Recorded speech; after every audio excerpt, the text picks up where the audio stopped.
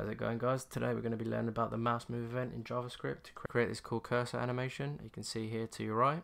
Before we go into the code, let's just take a look at the definition and the usage.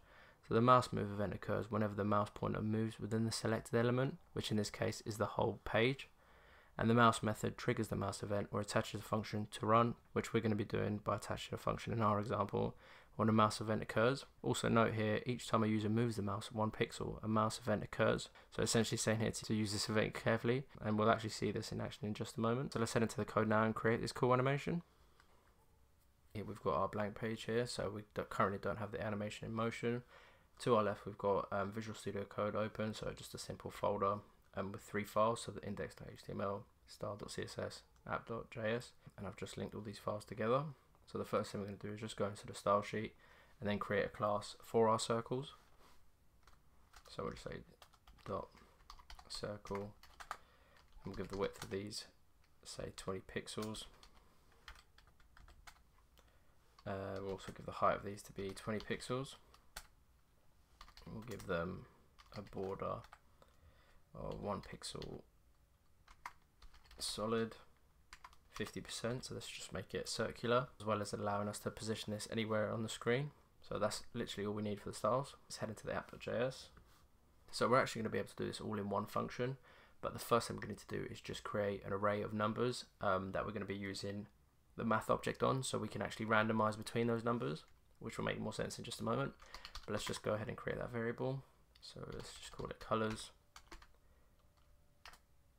Let's add like 3 or 4 colors. So E, B3, A75,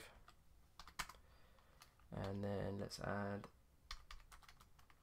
FF, 3D, F5, and then let's say 433 DFF. And then let's just add one more, so say 3DD FF. So that's all the colors that we're going to be randomizing between. Now let's create our function. Let's call this animated circles. It's going to be an arrow function, and we actually need to pass the event object in this arrow function. It's really important that we do this. I'll show you guys why in just a second. So the first thing we're going to need to do is just create the circle element. So we'll say let circle equals document dot create element, and we're just going to create a div. So that's our circle. Then we need to give it a few attributes. So obviously we're going to need to give it that class we just created.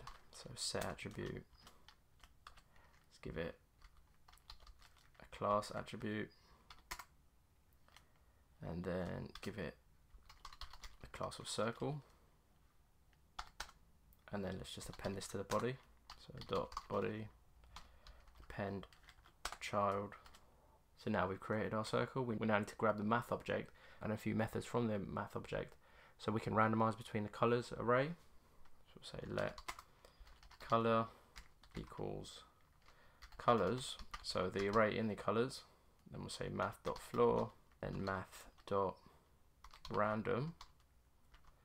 and then we'll times that by the colors array.length.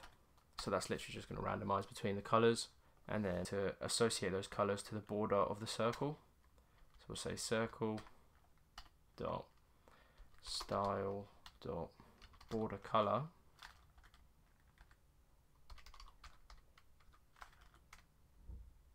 equals the color variable we just created. So now what we've done is create the circle, set its attribute to the class that we just created, so all of these styles here, then append it to the body, and then we're grabbing the colors array when we're randomizing between these colors here, and then just setting the border of those to the circle, and then whichever color gets picked is going to be the border color of the circle element we created. Let's just make this a transition between the different colors. 5 seconds, linear, 0 seconds. Before we go ahead and do the last final bits, just want to show you guys why the event object is essential here. So we'll just say console.log.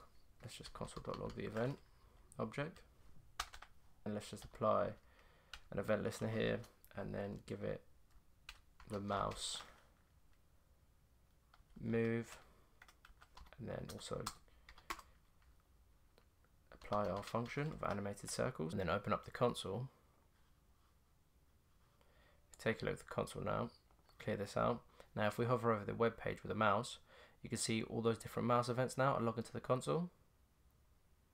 So you can see all the different properties of the event object, and we can actually use some of these now to create that animation. And as mentioned in the W3 Schools note here, each time a user moves the mouse 1 pixel, a mouse event occurs. See, every time I move the mouse even a pixel, the mouse event is occurring. Now if we actually open up one of these, the one that we need to focus on and use is client X and client Y, and this is actually to pinpoint where the mouse is on the screen. So after this circle's transition here, we're going to grab the circle again, we're going to grab the style, and we're going to grab the left property, then we're going to grab the event, and we're going to grab that client X, add pixels here, and then we're just going to do the same for the y-axis, but instead of left, we're going to grab the top property. And because we want these animations to be a bit off the mouse, so not directly on the mouse, just a bit off of it, we're going to use the offset property on these. So we'll say circle dot style dot left equals circle dot offset left about 20 pixels, and then we'll do the same for the top. And finally all we need to do is just add some styling to that circle element, and we should be done. So circle dot style dot width, set that equal to 50 pixels, and then we'll do circle dot style dot height equal to then circle dot style dot border width equals, let's say 5 pixels, and then finally let's do the opacity to 0 dot style dot opacity equals 0.